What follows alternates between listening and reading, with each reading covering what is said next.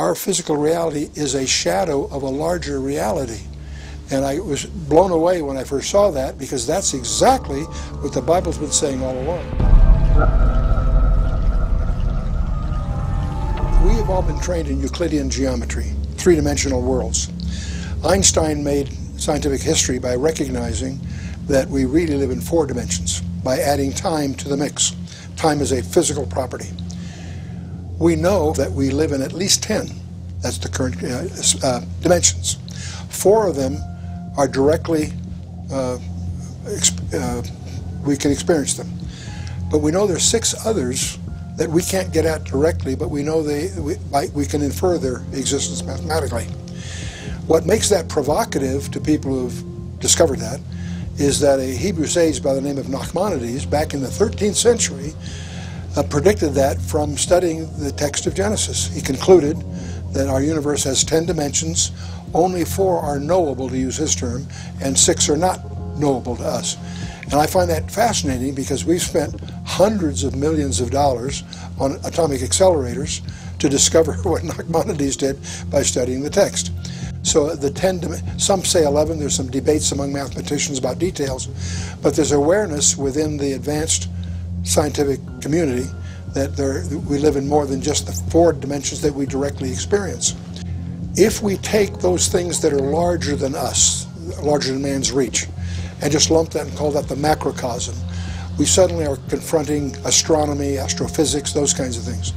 The great discovery of 20th century science is that the universe is finite. It may be expanding, but it's finite. And that has staggering implications. That means it has a beginning, and it'll ultimately have an end. And that's what gives rise to these conjectures that go under the label of the Big Bang theories. There's 4 of them. None of them quite satisfactory, but that's the common conjecture, if you will. The point being, that's an acknowledgement of the fact that we're dealing with a finite universe that had an origin. But the fact that it's finite is my point at the moment. If we go the other way, looking at what's smaller than man, call that the microcosm, that gets even weirder, because you and I would think that if we took, say, a length, a piece of string or something, and we cut it in half, we would take whatever we have left and cut it in half again. And at least, maybe not physically, but conceptually, you think we could, whatever we have left, we can cut in half. It turns out, we discover, shockingly, that when you get 10 to the minus 33 centimeters, and you try to divide that, what we have there loses a property called locality. And that there's a term in physics of a characteristic called locality. And that observation has actually been proven in the laboratory. In 1987, they actually demonstrated non-locality. Every photon in the universe somehow is directly connected to every other photon. And that defies our normal thinking of space, if you will. But the point I'm getting at is, we live in what we call physical reality has a limit in smallness, and we call it the Planck wall, because whether it's length, mass, energy, or time, it's made up of units that you can't divide. So there's a limit to smallness. There's a limit to largeness. So what we discover what we call physical reality is a digital simulation. And there was an article in Scientific American, June of 2005, which was dealing primarily with the fact that constants in physics seem to be changing, but they make the observation that's profound, that if the constants of physics are changing, that implies that our physical reality is a shadow of a larger reality. And I was blown away when I first saw that, because that's exactly what the Bible's been saying all along.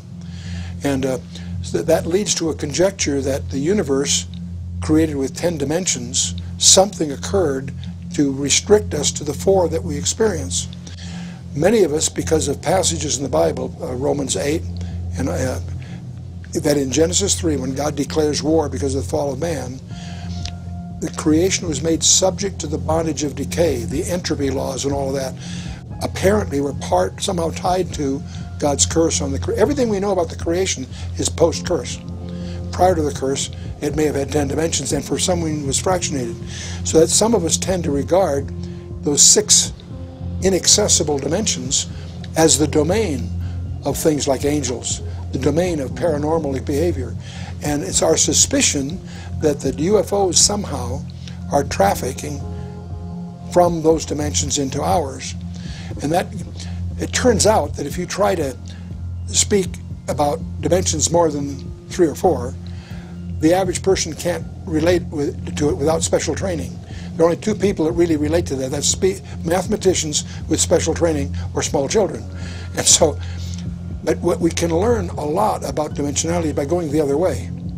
You and I are 3-dimensional beings. Imagine if we had a 2-dimensional universe, a piece of paper or a flat plane. We could imagine at least 2-dimensional beings in there. If we had 2 of those, getting from one to the other by them would be unthinkable. But we as a 3rd-dimensional being could pick them up and move them over. To them a miracle has happened, beyond their understanding. If I as a 3-dimensional being put my finger through their 2-dimensional world, they wouldn't see my finger, they'd see a thing that was a ring, and then it would shrink if a ball passed through, it would appear as a dot that would become a ring. In other words, it only would be seeing the intersection of that 3-dimensional thing with their 2-dimensional world. So we begin to get some feeling for what dimension. Another example, if I have 2 beings there in that 2-dimensional world, I could put my finger a 1/1000th of an inch away from each of them, no matter where they are. I can enjoy greater intimacy with each of them than they can with each other. So we certainly read the whole concept of an additional dimension starts to, you get a feeling for what that might mean.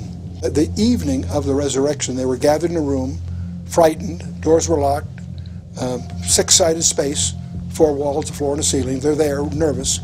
And who shows up right in the middle but Jesus himself? At first they're frightened, naturally, confused, thinking maybe he's a spirit or something, and he challenges them. He says, handle me and see. A spirit doesn't have flesh and bone as you see me have. So he, in his resurrection body, has some peculiar properties, because he apparently, obviously, has the ability to enter and leave a 6-sided space without passing through the 6 sides. And a mathematician can deal with it. There's ways of mathematically dealing with that. To a mathematician that's skilled here, he would argue that it would take at least 11 dimensions to do that the way it seems to be described. Fine, whatever it is, it is.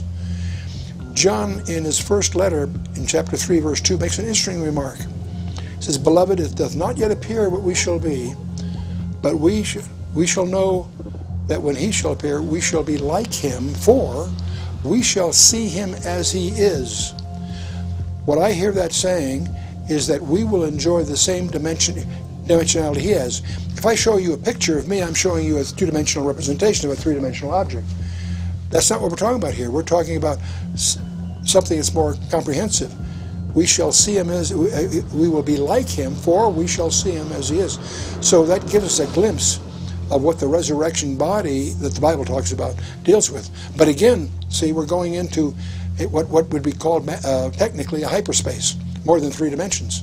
And that's not easy to do with. I spend more of my time, and as I try to promote the Bible in various contexts, I spend most of my time undoing the effects of bad science.